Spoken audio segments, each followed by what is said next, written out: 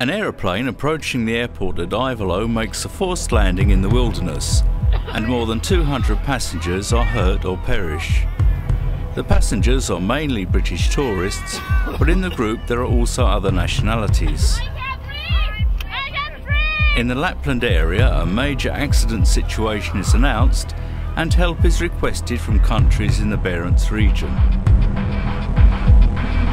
The Barents Rescue 2007 project was related to Finland's chairmanship of the Euro-Arctic Barents Council. The aim of the training was to facilitate cooperation between parties who participate in rescue operations in the Barents region. The objectives of the training formed the foundation for the realisation of the entire project, and they were demonstrated in every event relating to it. The overall objectives of the exercise are to test how functional agreements on assistance are, to test how effectively the countries in the Barents region can pass alarms to each other in case of a major emergency or share information with each other, to develop leadership skills in major emergencies, to practice and develop information sharing at all levels, to improve preparedness and the maintenance of situation awareness, to develop transportation and logistics, particularly in view of preventing hypothermia in major accidents, to develop the capacity to organise a major international exercise. Pentti Partanen from the Ministry of the Interior acted as the head of the exercise, and Petri Taito from the Crisis Management Centre as the executive project leader. The Crisis Management Centre and the State Provincial Office of Lapland were responsible for assembling the project organisation.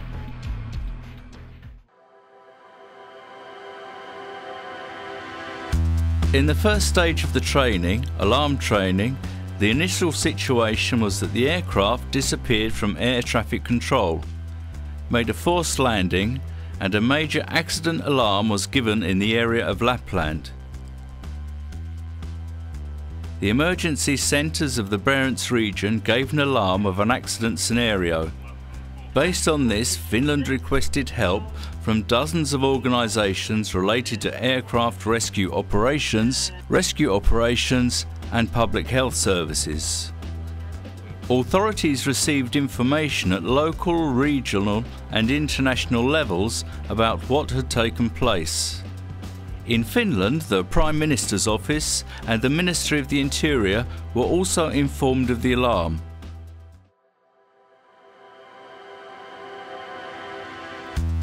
Things moved fluently to the second stage of the training, the virtual management drill.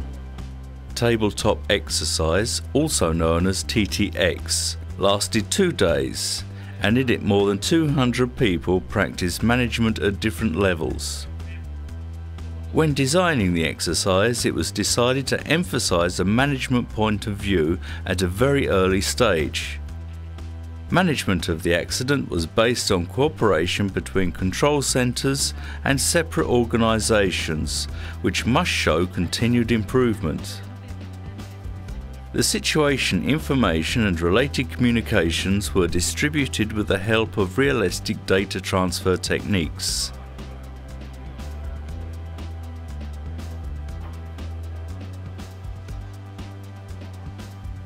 During the first training day of the TTX phase, the assembling of resources, the establishment of control centres and the start of the rescue phase were developed. The on-site command control and communication centre Lima, local emergency management authority, were established by the rescue services of Lapland.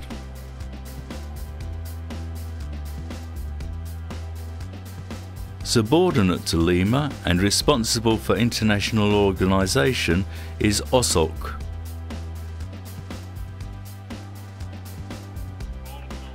During the second training day of the TTX phase, evacuations and communications were developed. Evacuation of the accident site began with the Army's transport equipment.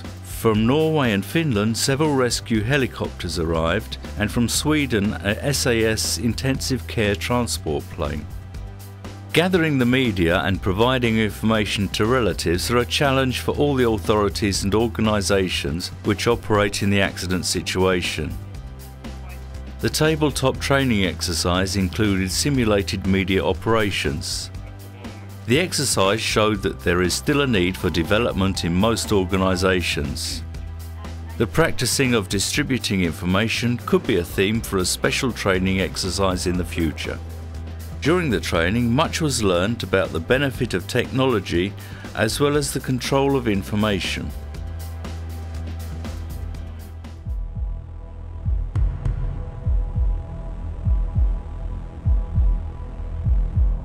The third stage of the training on the third day was a field training exercise FTX, held at the airport in Ivalo. This phase of the training developed the functional abilities of the separate organisations and to cooperate in practice. The training commenced from the first moment when the aircraft made a forced landing.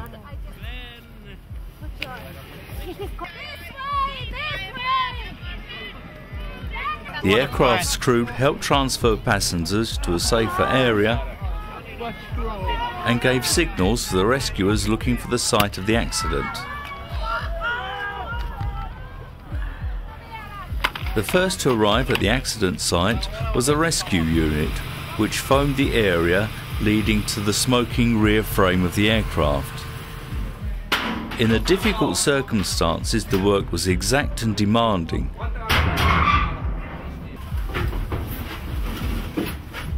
The rescue unit's field leader, P3, directed the arriving rescue units to other parts of the aircraft.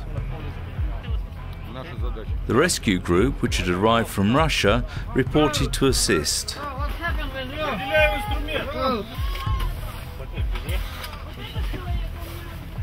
The local concentration area was set up rapidly using inflatable tents, where it was possible to protect and give first aid to more seriously injured red and yellow patients. Protection from the cold was one of the most central subjects of the training. What's your name? At the first aid post, several first aid teams were led by doctors. The groups were directed in the field by Dr. L3. Transport logistics also controlled the experienced doctors. The green patients, who had been hurt less, were counted carefully and were gathered by warm campfires. The resources of the border guard detachment were needed for transporting the casualties to the landing area planned for the helicopters. On arrival, the helicopters from Finland and Norway flew non-stop between the accident site and the airfield according to the situation.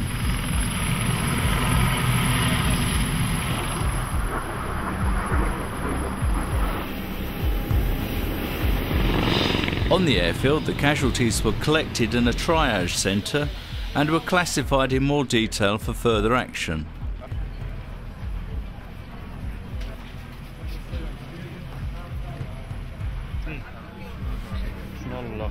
The field hospital of the Finnish Red Cross and Swedish Rescue Services Agency received urgent casualties that required surgery, and patients waiting for onward transport were monitored in the ward.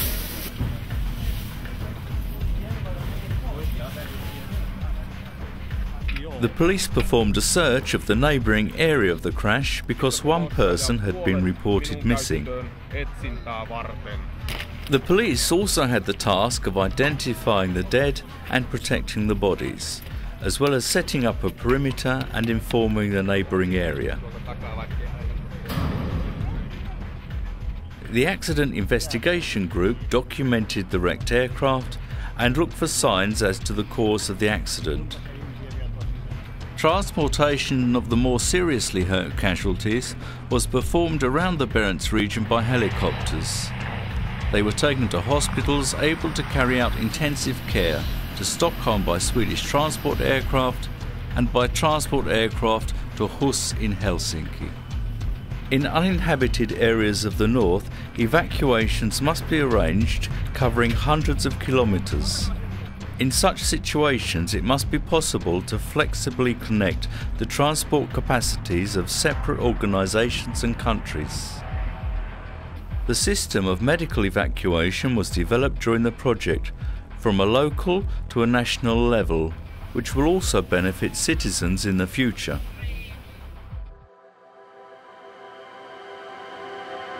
The fourth stage of the training was an evaluation, in which all the stages of the training were gone through. The Emergency Services College R&D team collected information and led the evaluation. At the same time, it carried out research into new evaluation techniques. The evaluation report has led to better understanding, allowing for better training development and improved the learning of organisations. In connection with the training were two seminars.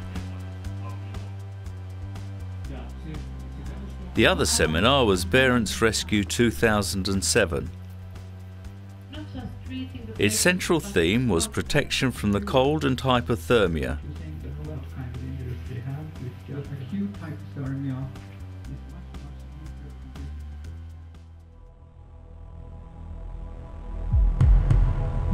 The next Barents Rescue exercise will be organised in Murmansk in 2009. It is important to develop readiness and to arrange large, fully comprehensive international training exercises. For the Crisis Management Centre, organising the project provided an opportunity to develop its own operations.